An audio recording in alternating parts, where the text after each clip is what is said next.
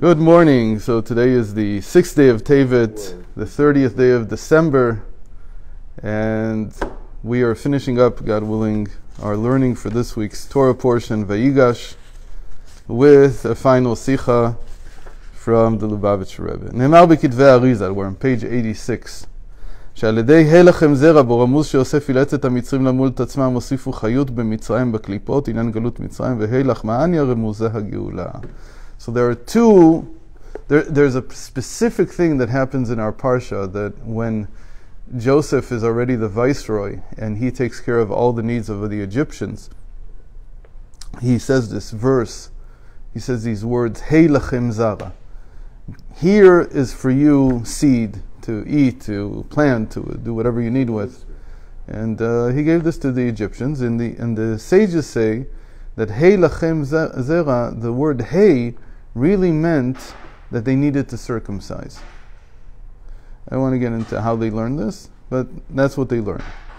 That he forced all the Egyptians to circumcise. And what he had in mind was, they say, two things.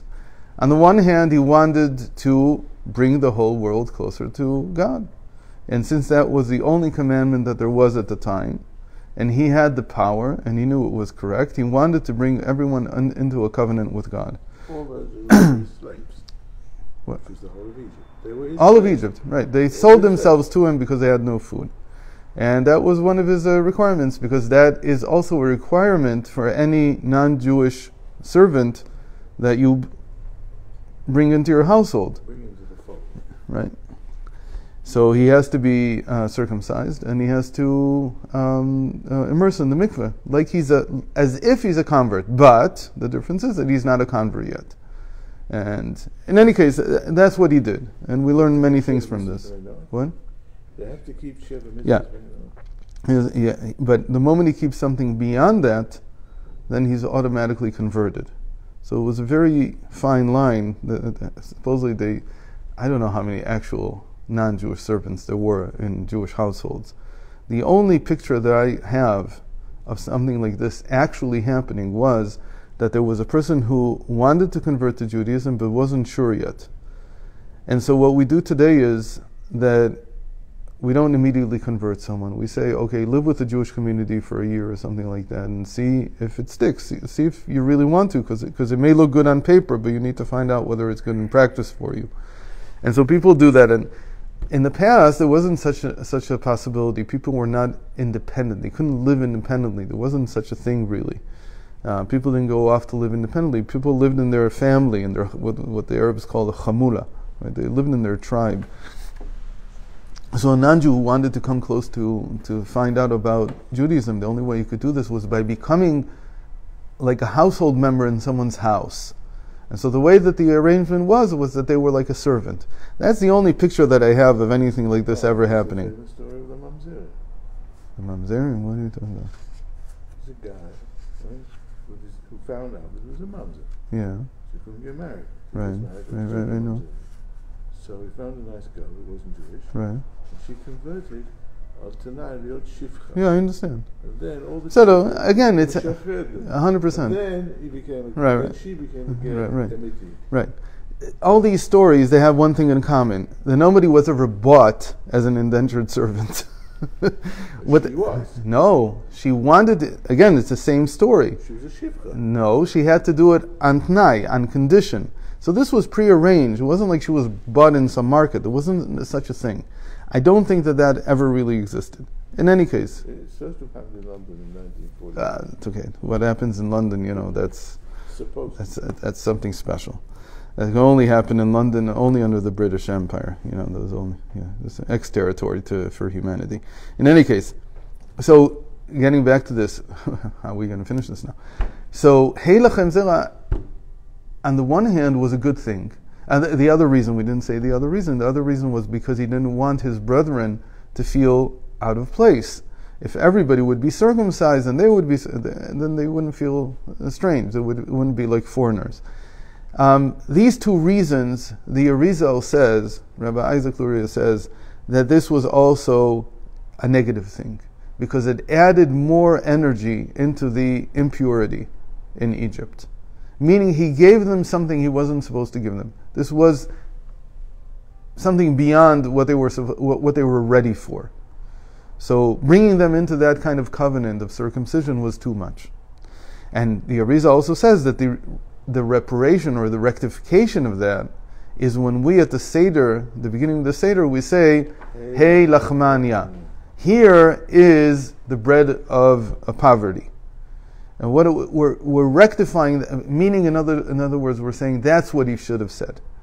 Just Hey Lachem, not Zera, not relating to the seed, to the procreative organ, but rather just here's the bread of poverty. You should have given them something ready that didn't require them to circumcise and so on. In any case, we're going to skip to 10 because we just explained this. יוד. כדי להבין איך מהווה הלחמניה, הבטחה ותיקון הלחם זרע, יש להסביר תחילת הקלקול שנוצר כתוצאה מזה שאמר יוסף הלחם זרע. So first we have to understand, why was this a problem that Joseph wanted to bring them into the covenant and it was too early and so on. לכאורה בלתי מובן מדוע לא הייתה ראויה אמירת יוסף הלחם זרע למצרים. על פי השכל נראה לכאורה שהנהגתו של יוסף לא זו בלבד שלא הייתה צריכה להביא נזק, אלא אדרבה היה ביתרון. נוסף על כך שבבית העם הבהיר הסיר את חרפת אחיו שלא קראו להם גולים.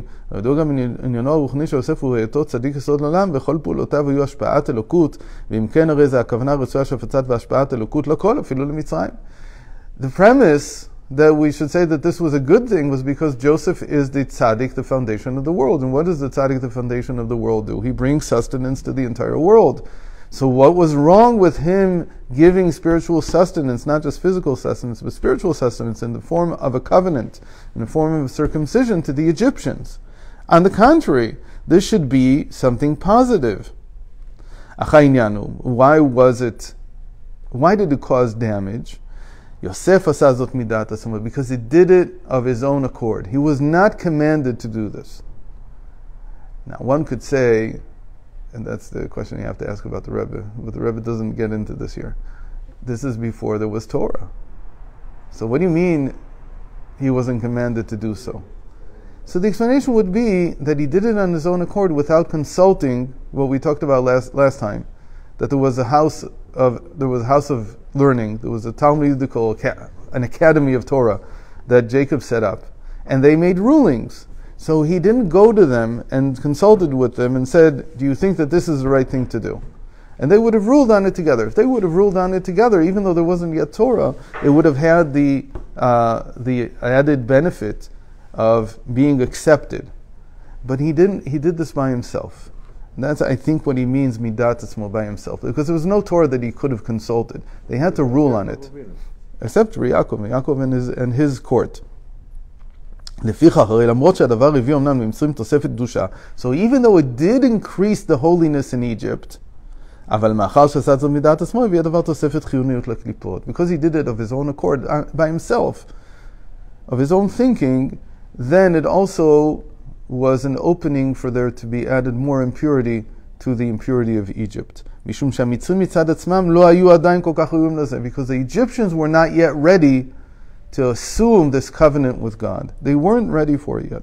And this actually caused the harshness of the Egyptian exile, says the Arizal.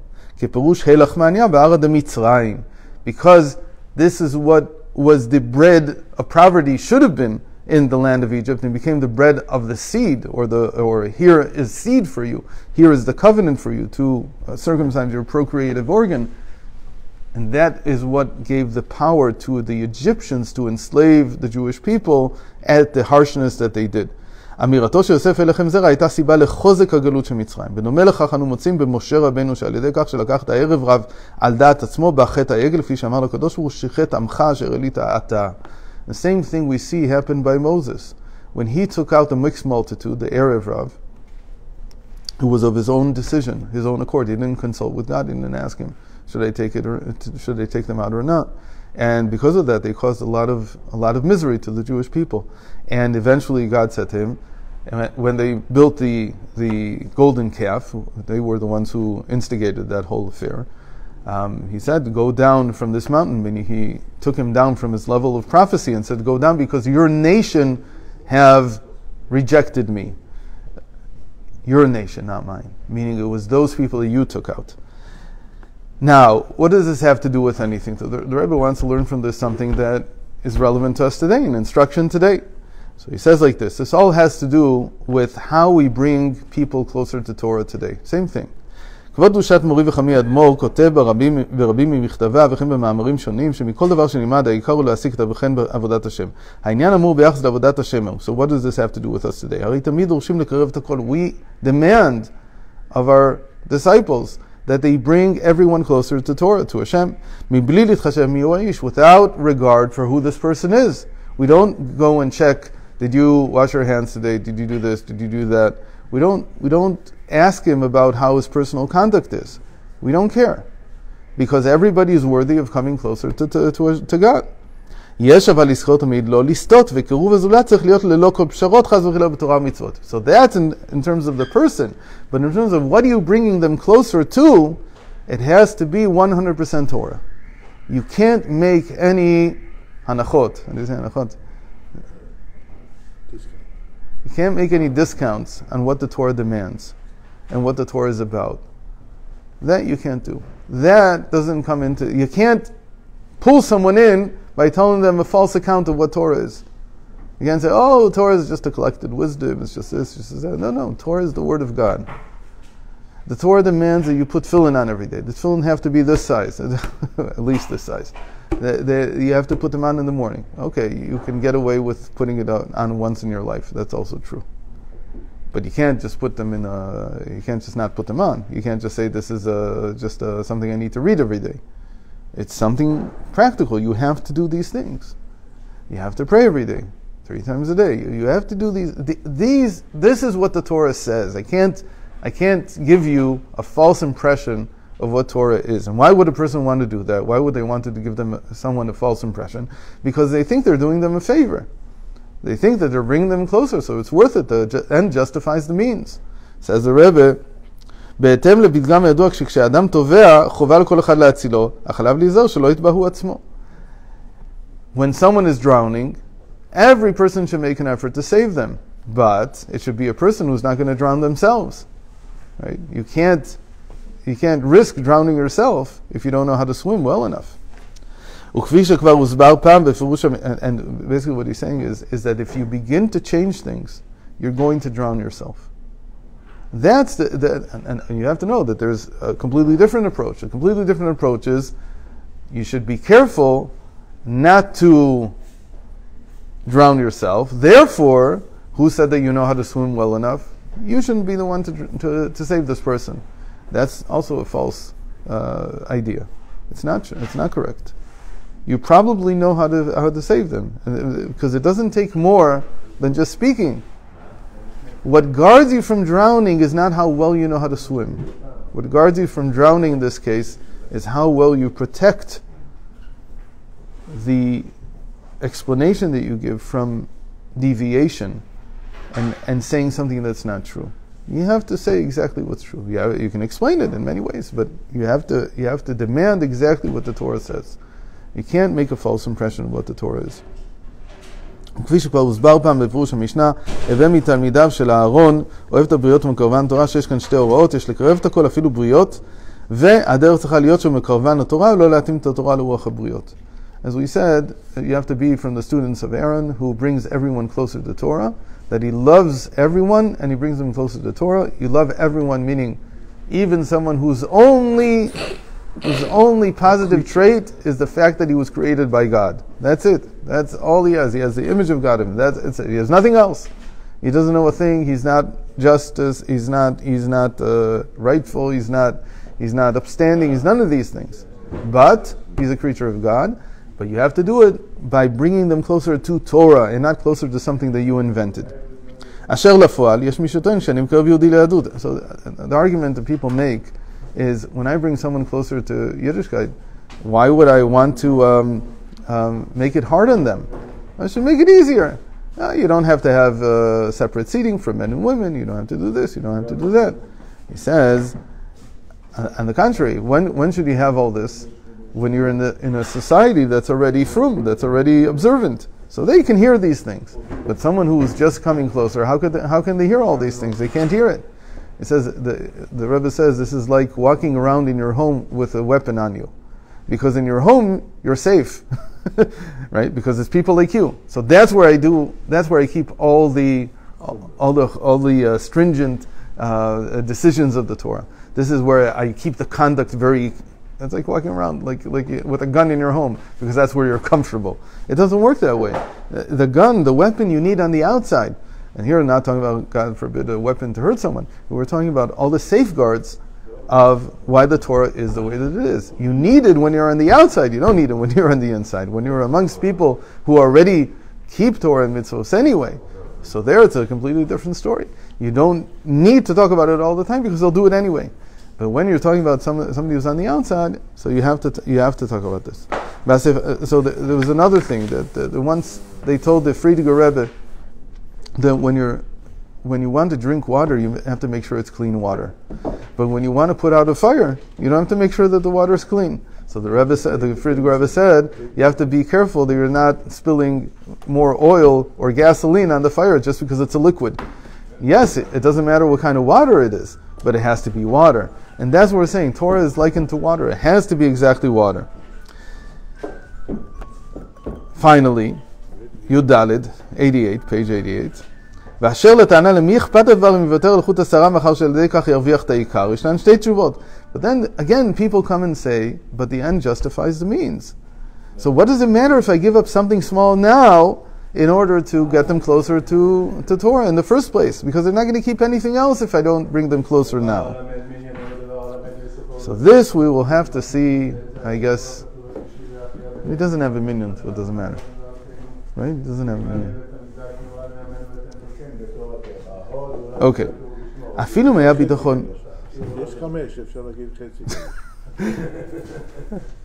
אפילו מהיה ביטחון שעל ידי כך תהיה התועלת הגדולה ביותר לקרוא בני ישראל אבים שבשמיים נאמר לחורון דע אל תהי צדיק הרבה. This is the main point that he wants to make. He says, even if you could be 100% certain that this would work, then in the beginning you can say things that are contrary to Torah in order to draw someone in, to make it easier for them. Even if you knew that this was perfectly going to work. What? Yeah. The Torah says, Al tihi tzaddik rabeh. Don't be too much of a tzaddik. Don't think you're such a big tzaddik. Don't think that you need to go beyond what the Torah already said. En losif tzidkut ala Torah. What the Torah says to do is righteous enough. You don't have to add more righteousness to it. Now this runs into a different conversation we need to have at some point, which is, what comes first, the Jewish people or the Torah? The simple answer is, if you want to be a big tzaddik with someone, right? You want to, somebody who doesn't want to hear anything about Torah, doesn't want to hear anything about mitzvot, doesn't want to hear about how things are done. If you want to be such a big tzaddik with them, do what the Baal Shem Tov said. First do a favor in Gashmius, a material favor, and then do a spiritual favor. First of all, take care of this person materially. Let's see you do that. You don't ask him anything. You don't have to put tefillin on, anything. You need money for the bus, you need money for this, I'll give it to you. I'm very happy to give it to you. I'll invite you over to my house with no strings attached, just to give you a meal. I'm going to talk to you and pay attention to you just because I care about you. That's a material favor. It's not a Torah favor. I'm not changing anything. I'm just going to be your friend. If you're that much of a righteous person, so just be someone's friend. Later, maybe they'll be open to something more spiritual. That's okay. But you can't be more righteous than the Torah in the sense of changing the Torah. That doesn't work.